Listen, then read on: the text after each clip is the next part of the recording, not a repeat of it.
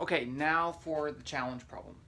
This is the fun part. So I measured my launch velocity and I got 3.26 meters per second. I want to shoot the ball at a 65-degree angle, and I want to put a basket right there so that it lands. And the question is, how far away does that basket need to be? And that's what we're going to do right now. Okay, so remember, in projectile motion, we have, so I'm going to have the, I've already picked the angle, theta is 65 degrees, h is 0.4 meters. That's the height of the basketball goal above the launching point. I just picked a number. Okay. So remember, in projectile motion, we have two problems. We have the x motion, and then we have the y motion. Now, what connects those two things together is time.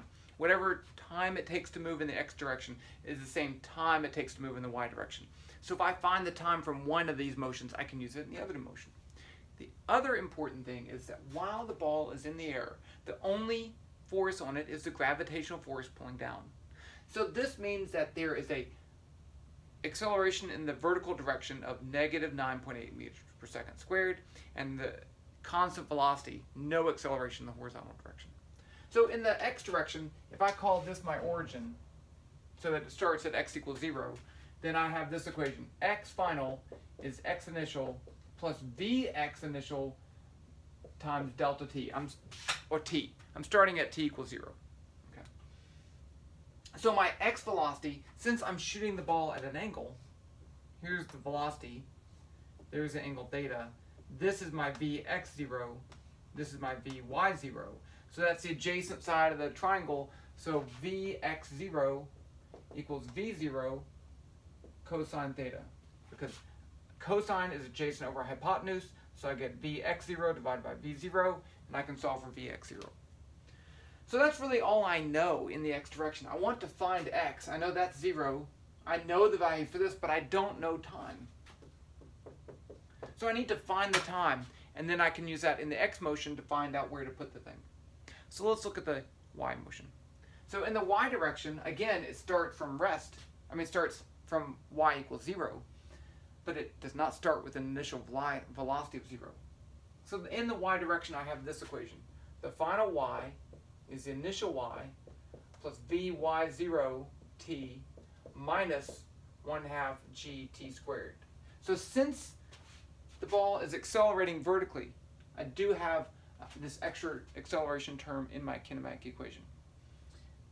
So I know the final y, it's going to be 0.4. The initial y is 0. I know the initial y velocity is going to be, I have the opposite side of that triangle, so it's going to be v0 sine of theta. I don't know t. So let's just put in the values for everything that we know. So I know the final y, I'm just going to put that as h equals 0 plus v0 sine theta t minus 1/2 g t squared. Now I'm going to just rearrange. I'm going to subtract h from both sides, and I get 0 equals negative h plus v0 sine theta t minus 1/2 g t squared. Now, I do know h. I know a number for this because I know theta and I know v0. I know g is 9.8. 9.8 meters per second squared. And I know 1/2 is 1/2. So I know all those terms in front of the t. The constant term, the term in front of t, and the term in front of t squared. So how do you solve an equation like that? Well, you have to use a quadratic equation.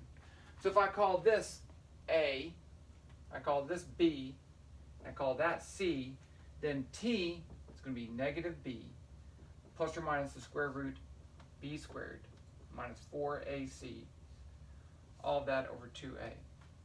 That's a quadratic equation. I know these a, b, and c terms, so I just plug it in. But I'm going to get two answers because I have plus or minus, so I have to do it twice. So I'm going to do it first with the plus, and then I'm going to do it with the minus. Okay, so I know all my values. It's a little complicated putting it in. You have a lot of punching in the calculator to do. I actually did it on Python, and just because it's easier to type an equation. And I got the two values for time. I'm gonna look, I'm just going right here. I'm gonna look. I'm still here. The two values for time are 0.205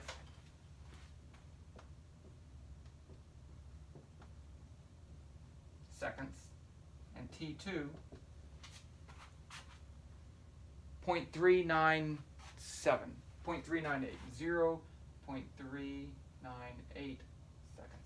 They're both under a second, which makes sense. I mean, these things aren't going that fast. So in the air, it won't be that long. But which one do I use? Well, mathematically, we're trying to find out, here's a parabola for position in the vertical direction versus time. And it looks very similar to that. That's actually trajectory. But we're saying, when is the ball at y equals 0.4? And there's two instances.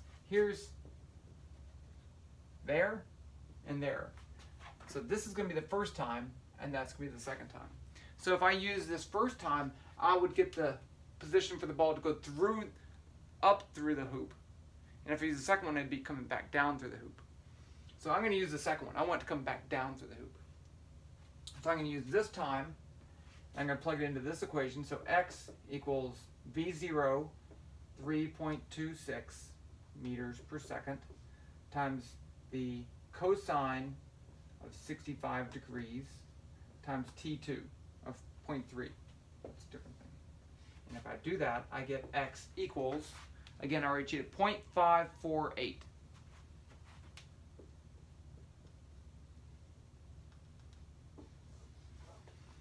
Okay, let's see if we're right. What do you think? Okay, first, I'm going to put on my goggles.